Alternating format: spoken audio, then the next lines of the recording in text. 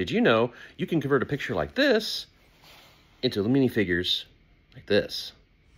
This is the Tiny Maker Mini Resin 3D printer.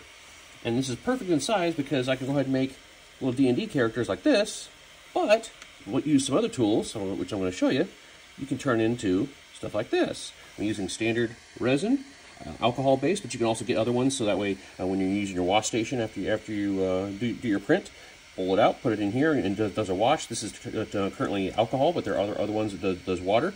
And then you go ahead and knock all the supports off, and then go ahead and drop it into your little UV base right here to finish the curing. Websites like 3DAIstudio.com allows you to go ahead and take a standard picture of somebody and turn it into a 3D model.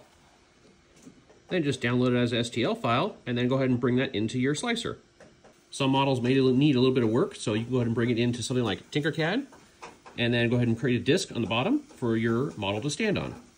If you need to make some minor adjustments to the model, you can go ahead and use a free program called Mesh Mixer from Autodesk.